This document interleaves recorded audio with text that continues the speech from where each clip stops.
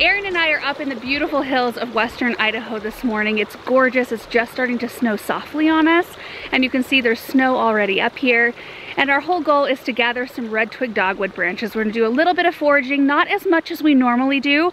We typically come up here every year to gather greens and branches for containers, but I ordered all of my greens through the garden center this year just to make it a little bit easier on ourselves. But I can't order branches, which is totally fine because coming up here to get red twig, it's easy. It's so plentiful up here.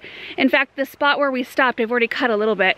It's so thick right here, I'll be able to get everything I need from this one location. And we usually make a whole day out of this foraging trip. In fact, last year, my mom and I came up here together and we had a picnic and took our time, and it's just a really fun time to recenter yourself, get away from everything, come somewhere very peaceful, very quiet, and just refocus.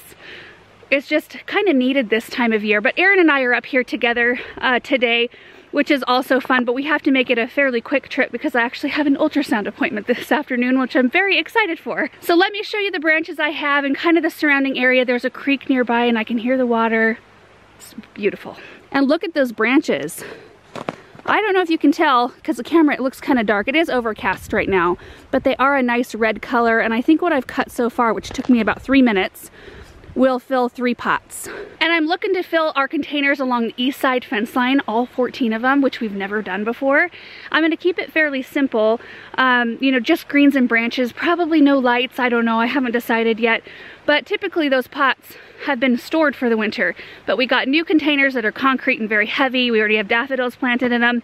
So we thought, oh, it'd be fun just to toss some winter festivity in there. It'll help insulate the bulbs actually, and it'll look really pretty. So you can see we're just starting to get into trees. We're just getting out of the valley here, but I don't even think we need to go up further where the trees are thicker because there's so many dogwood branches here. Let me show you the creek. It's so beautiful with the ice and snow. You can see the puffy clematis, wild clematis seed heads up in there. Okay, so now I just need to get after this. All I'm using are my Felcos because I don't think I'm getting into anything super thick.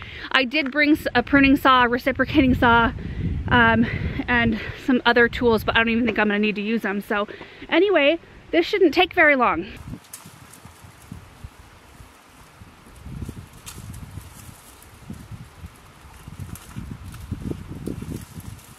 All right, I think I got 14 containers worth.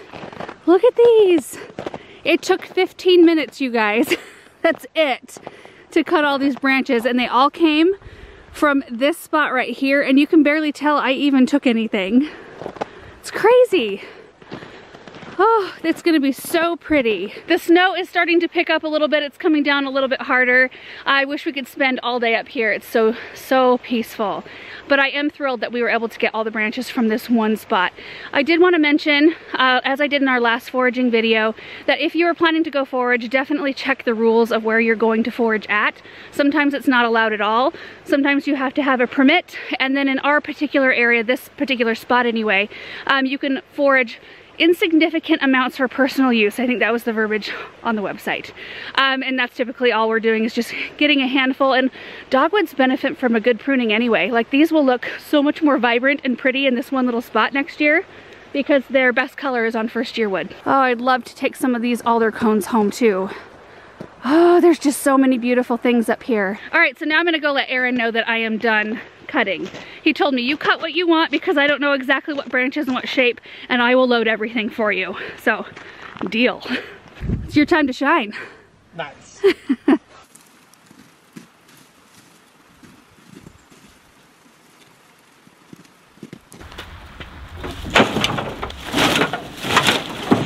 Aaron, yeah. Now that all these branches are in the back of the truck, I don't know. You want more? Those condense down quite a lot. I really would hate to get home and not have quite enough to make it look, you know, thick enough in those pots. We got room for more. We do. It was so quick to cut those two. Yeah.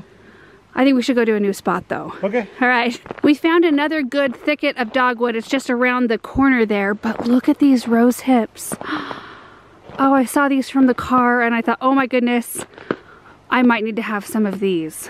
Look at how beautiful. And the wonderful thing about rose hips is that they hold. That's the thing. Like, you can find elderberries up here and things like that, and snowberries occasionally, but they just don't hold on the branches like rose hips do. And what beautiful color. That would be a pretty addition. I don't know if there's enough for 14 containers worth of rose hips, or if I could fit that many in the car. Woo! Oh, there's ice right there. Holy moly. Anyway, I do have variegated holly that has berries in it, but the rose hips just show up so much better because there's no leaves to obstruct the view to them. Oh, but there's a whole bunch of beautiful dogwood. It's kind of down off the road though. I'm gonna have to assess how easy this is gonna be to gather. So this dogwood is kind of down in there. And you know, if I wasn't pregnant, I would go ahead and scale that. But I think I'm gonna try to stick close to the road, if at all possible. I'm gonna walk up here a little bit, see what we can see here. I don't need that much more, I don't think. Yeah, see, I can gather this stuff right here. So I'm gonna harvest some of these hips, but I'm not gonna take full branches. I think just little stems right below each cluster. I'm glad I brought the pop-up bag. I've got an idea where I can use these.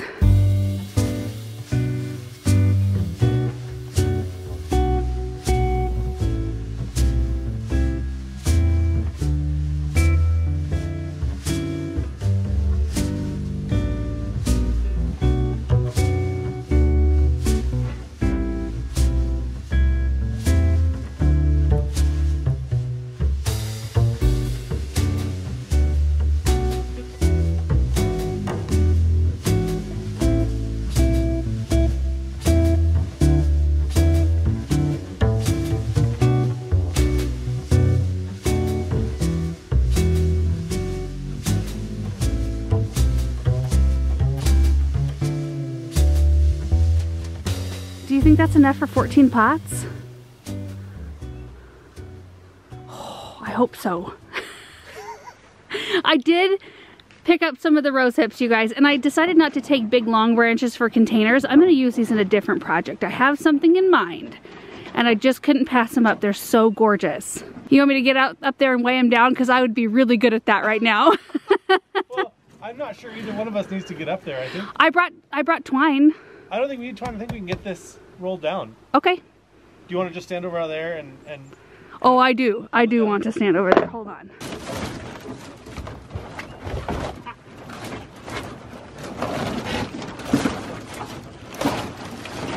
Still doesn't fit.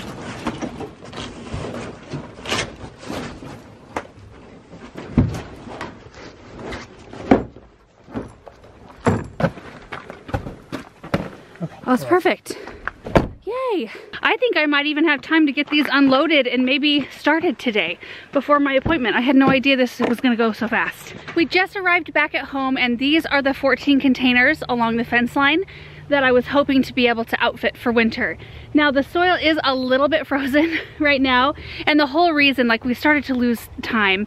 Our schedule was just such that we weren't able to get up to the hills until now. Usually I'm doing this a little earlier, but tomorrow is supposed to be 43, which is the warmest day of the whole week. So I'm hoping that if we could get everything organized tomorrow afternoon, probably after they've had a chance to kind of warm up a little bit and thaw out, hopefully I'll be able to get all of the branches and everything put in these containers. So, you know, you might remember we planted 750 Ice Follies daffodils in these containers, so I only can put the branches down about 5-6 inches or so, which should be plenty, especially because I'll water them in a little bit and they'll all freeze in place. So what we're gonna do now is just unload all the branches and put a little pile by each one of the containers, and I'll see if I can get the branches in just one container so I can at least show you that part. I feel like it's gotten colder or something. What's Does that? it feel colder than it did this morning? Oh, it feels warmer to me. Does it? Yeah. Now we gotta try to divvy these up.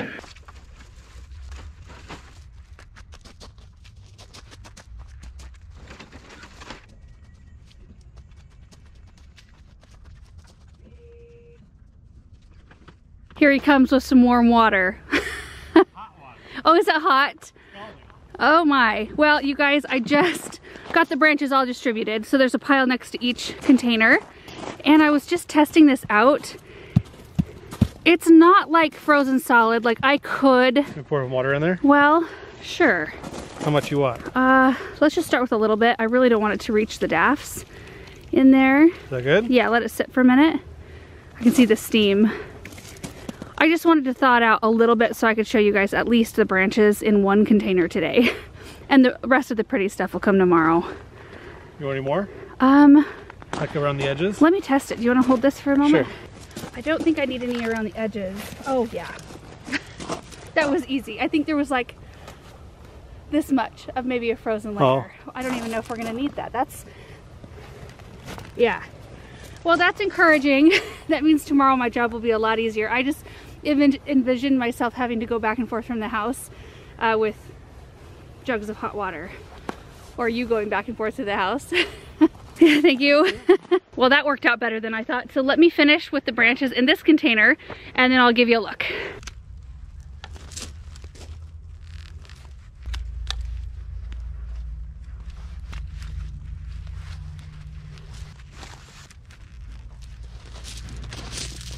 Oh, you guys, the scale turned out perfect. I know that they look a little scant at the moment until we get our greens in. Tomorrow we've got noble fir boughs, princess pine, incense cedar, and variegated holly with berries on it that we're gonna be putting in these containers. We may do some lights, we may not. That's the only thing I'm not sure about. You can see we've got lights on the fence, so I'm not sure that lights in the pots will be altogether necessary, but I think I'll try one, see if it's worth the effort, and then go from there. But I just love the height. I really wanted to make sure they were taller than the fence by quite a bit so that they showed up and they looked, you know, kind of large and bulky, because this fence line is quite long and you really want things to be big enough to show up. That's why we went with the big containers. So in all, I used 1, 2, 3, 4, 5. This was 1, so 6 technically branches in this one pot. So that's not that many, 6 branches. If you get ones that are like multi-branched like this, they are bulky and they fill up space really fast. And I'm just happy that Aaron and I were able to get away this morning for at least part of our foraging trip. I don't think I've ever skipped a year since I was a little kid. It's just kind of part of the season. It's a tradition for us to go up to the hills and do a little bit of foraging. I mean, however, it was nice that we were able to order in boxes of greens, because it's a lot more of a scramble when you need to forage for greens, because you have to do a lot more hiking and climbing, which is just something I knew that I wasn't going to be able to do this time of year. But branches are easy when they're just right off the side of the road. So anyway, that's going to be it for today's video, because like I said earlier, I think I mentioned I have an ultrasound appointment this afternoon, and we just wanted to make sure to get up to the hills and get home in time for that. And I was happy to be able to divvy all the branches up and get them kind of ready for tomorrow, because tomorrow we'll come back and we're gonna just deck these pots out. And I am so excited now. Just seeing this, just this alone makes me so excited for what is about to happen in these containers. I think it's just gonna look so festive. I always worry a little bit that I'm gonna do something new that I love so much that I'm not gonna wanna skip it from year to year. I'm gonna wanna make it something I do every year. So I always wanna be careful, like, the project I'm doing, is this something sustainable that I will be able to do every year? And it may not be. You know, every year is a little bit different. I have simplified some things, you know. I made my trees a lot more simple inside. I'm not decorating near the amount of tabletops, just because I'm not feeling it. And I think it's good to feel free enough to do that. That's one thing, like with Benjamin growing up, I really want to make sure that I'm flexible with traditions and not be so entrenched in whatever we do every year that something will feel like it's missing. I just want to be able to just go with the flow of every year. And not that that's easy per se, it depends on what's going on, but I just want to be able to go with the flow and make whatever we're doing the most fun. You know what I mean? And so far this season has just been so much fun, with Benjamin almost being 3. Anyway, I'm totally rabbit trailing here at this point. So I think I'm gonna end the video and go get ready for my appointment. I hope you guys enjoyed the escape up to the mountains, and I hope that you're having a really fun time getting your homes prepared for the holidays, whatever that means for you guys. So anyway, we will see you in tomorrow's video. Bye.